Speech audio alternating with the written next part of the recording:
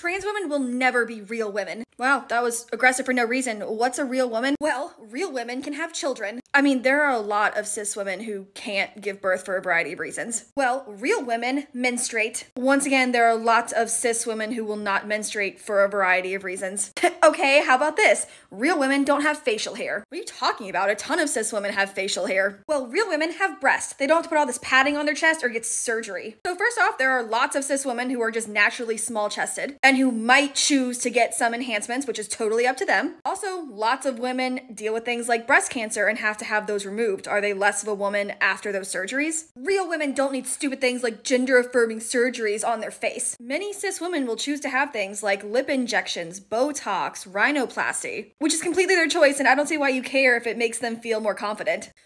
Well, this really seems to be like an insecure you problem. I would like you to work on that, thank you. No matter what, a biological woman is someone who has the potential to produce eggs. If for some reason the woman can't get pregnant, can't menstruate, it doesn't make her any less of a woman biologically. Of course, women can have facial hair. Both sexes have hair all over the place. But are you honestly gonna tell me that there's no difference between this and this? And are you going to claim that both pictures are including women? But overall, the fact that these people think that a woman without a uterus is the same as a biological man is so offensive. Guys, there is a difference between a woman who's infertile because of a condition, a physical condition, and then a biological man. I don't care how that person identifies. Biologically, they're a male. No matter what, and there's nothing wrong with it, but it's the truth. And also, these women who keep hearing about trans women are women, they're exactly the same as biological women, they're not insecure. They're just offended that woke activists who are claiming to be tolerant, inclusive, and woke, progressive, are now trying to erase women. I like my facial hair. I have gone on a journey with it. Sometimes I don't want it there and I try to shave it off and I can't always. And other times I really like it. I mean, look at this. Look at, like, it just grows in very nicely. This is maybe just a couple of days and I think it frames my face really. If I'm not smiling, you can see. Hold on. I think it frames my face really well. But it's, you know, often used to invalidate my gender. And the truth is, like, every gender has body hair. Like, people say the same thing about my arm hair, my leg hair, my chest hair. Like, whatever. Stop scrutinizing my body and the hair that it grows and just start being a better fucking person. You're right, your beard looks really nice. You're a handsome man. Your beard is not invalidating your gender. It's confirming it. You are a man, you're a biological male. It's the same thing. When I hear that both genders have facial hair, what I really hear is, I don't want to put any effort into my transition because I'm not gender dysphoric or trans, so I'm just spreading this bullshit narrative and see if I can get away with it. But guess what? It's not going to work because most people out there, unlike you, are not delusional.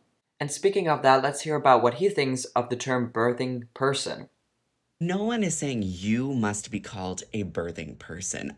And if anyone's saying that, I think they're really misguided. What they're saying is when we are talking about, like, the capacity for pregnancy and people who give birth, we can't just say women since it's not just women who give birth. We are including women by also saying anybody with the capacity for pregnancy. So no one's saying that you as an individual should be called a birthing person if that's not what you as an individual want to be called. The point is that it's an umbrella term to include people like you and the myriad of other genders that can also give birth.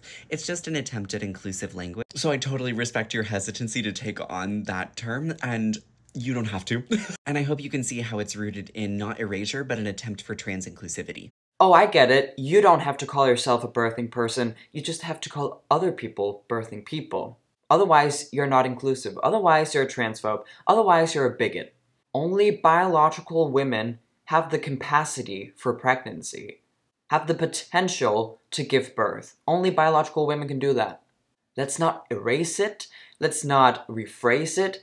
It is the truth, and it will never change. There are some trans men who give birth, but guess what? They're biological women, and guess what? They know it. I don't understand why we need to change language, change definitions, because trans men know that the only reason why it's even possible for them to give birth is because of their biology. I'm pretty sure that all trans men giving birth know that men cannot give birth, but they can because they're different. I am so sick and tired of this level of coddling. Us transsexual people have been through a lot. If we can handle gender dysphoria, we can handle literally anything. So we don't need words and definitions to change in order for us to feel better, happier, and we definitely don't need basic terms to change when it directly affects the LGBT acceptance. It negatively affects the LGBT acceptance because most people are tired of this bullshit. Whenever I see comments like this, it really makes me wonder what you all think of non-trans women or cis women. Because when people incorrectly posit that trans femmes like me are somehow cosplaying as women, what you're noticing are the features about me that you think are feminine. And people often comment on the clothes I wear, my hair, my makeup as the feminine things that make me cosplaying as a woman. So are you defining cis women by their hair and their makeup and their nail? Because every cis woman I know is a lot more than that and a lot deeper than that and deserves a lot more respect than being chalked up to what she looks like. Trans misogyny is such a crystal clear lens to understand your worldview from because it not only shows your limitation in understanding the expansiveness of the human experience, but it just outright shows me what a misogynist you are. You learned to hate trans femmes because you started by hating women. And people who say this pretend that they're defending cis women, but really they're just using misogyny to push us all down. Why are you not a man? Why don't you identify as a man? What makes you feminine? What about you makes you a trans feminine person? Your beard? Your broad shoulders, wide jaw, is that what makes you a trans feminine person and not a man? Look, the point of the comment is that you're cosplaying as a woman. You're not a woman. You're not anything else but a man.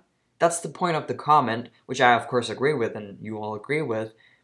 Because no matter what makeup you put on, what dress you put on, you're still a man. You're not even a trans woman. You would never be a trans woman. You show off your beard. You're proud of your beard. You're not gender dysphoric about anything male about you. You're not trans. You're a man in a dress. Good for you. That dress is pretty. That hair is pretty. But you're not anything else but a man. Before anyone gets offended by me calling someone just a man in a dress with long hair and makeup, is there something wrong with being that? I love how you're both agreeing a dress doesn't equal being a woman. That's what you both are saying, and it's kind of funny that you don't recognize that. You know what, I'm just gonna be honest with you guys. I am fucking tired of TERFs making a mockery of real women. Oh, what, you were born with ovaries? You bleed every month? You have XX chromosomes? Yeah, that's cute. Tell me what other external factor that doesn't apply to all of you defines you. At the end of the day, you're out here thinking that trans women are making a mockery of you when it's the exact opposite. You are pretending that you know that you are a woman when the only people here who know that for sure are the ones who have put in the work to understand themselves. The trans women. You have put zero work into actually understanding yourself. You are only a woman because everybody else around you looked at these same external factors that you look at and said, seems like woman behavior to me. And you went, all right. The only person making a mockery of womanhood is you because you do not fully understand what makes you a woman. Stop harassing trans women. I don't even identify as a woman and I'm more of a woman than you. It's okay to be scared of cishet men, but don't take it out on people who aren't even a f***ing threat. Well, this is a lot. I think the essence of what she's saying is that trans women are more women than biological women because they have to make the effort. Listen, being a woman, being a man, it's not a spectrum. Either you are one or you're not one. Trans women are not women because they're not biological women. Biological women don't have to think about why they're women. They just are. And if you have to make any form of effort to look like a woman, to act like a woman, to live your life as a woman, it just shows that you're biologically not one.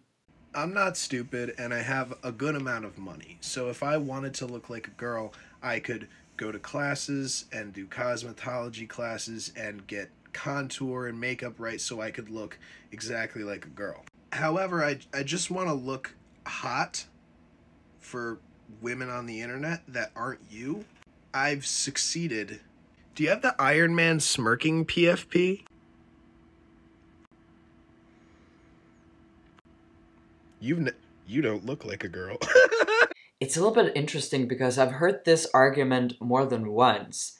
I have the money to transition. I could pass more if I wanted to, but I don't.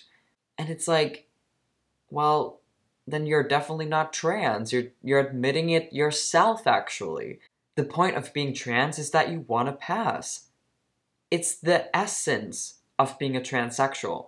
And I know you can find fake transsexuals who admit that they don't have gender dysphoria, but here he is admitting that he doesn't have the desire to pass. Well, okay, then you're just a man then. You're just a transvestite. Good for you. Good for you. But it's not the same as being a trans woman. Thank you all for watching. As always, remember to leave a comment down below. Sometimes your comments are better than the ones I make, so I'm a little jealous here, but I can't wait to read them all. If you want to see more content like this, hit subscribe and the notification bell. And if you want to support me with a small donation, feel free to do it under Super Thanks. I'd be really grateful. It will help me out a lot. And I'll see you all in my next video. Peace out.